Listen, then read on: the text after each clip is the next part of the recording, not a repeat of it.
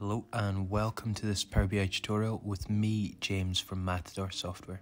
Today we're going to look at how we can take values from a matrix visualization and both use native conditional formatting and use DAX to conditionally format this visual to turn it into a really effective heat map. So the data that I'm using today, I've previously used this in a variation. We're going to be looking at the amount of tons that our mock logistics company shifts, and we're going to use the heat map to show the really dense areas where we're fulfilling orders, where we're being really efficient and we're making sales, and we're going to also use that heat map to analyze where we're failing. So to look at the data quickly, it's really simple what we're actually looking at. We're looking at the load in tons, and we're reflecting this for the first few weeks of the year. So we're looking at week 2, 3, 4, and 5, and we've got the days of the week numbered 1 to 7, so we can analyze where we're performing and where we're not. So these numbers are great, reflect the load in tons per day. The issue is it would be very hard to make data-driven decisions with this. It's quite hard to take in. So if we go into the visualization and the data well, we can click conditional formatting and look to do the native conditional formatting by background color. This looks like a lot, but all we're actually saying is that we want to apply a gradient to the background color. We'll add a middle color. We'll choose a middle ground blue there. And now we can see when we click this, all right, great. The higher the value is, the more dense, the darker the blue color is. And we can actually layer this. So if we want to get rid of the font and just have a nice heat map, we just apply the exact same conditional formatting to the font color by the gradient. So again, we apply the same colors, and this will create a nice heat map with no font. So it's good, but it's quite limited.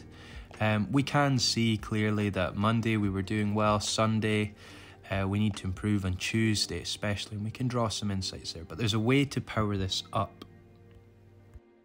So it's worth noting that I quite often interchangeably use the old and the new format pane. Today I'm using the old one, but the concepts apply the same.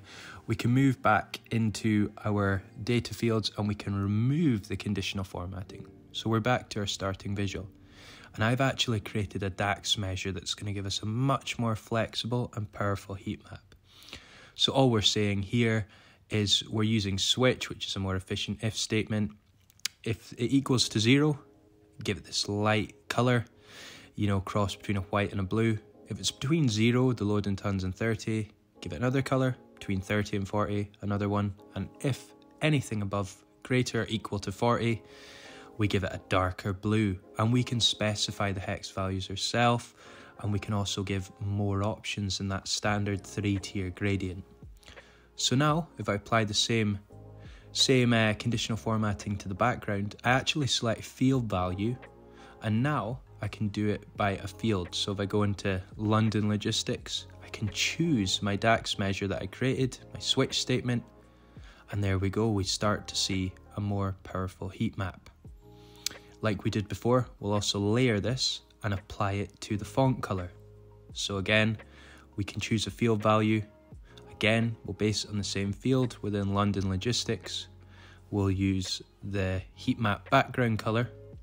And when we apply this, we get a really, really nice heat map that clearly shows the dense areas in much more granular and much more micro detail than we could have before with just those 3 tiers.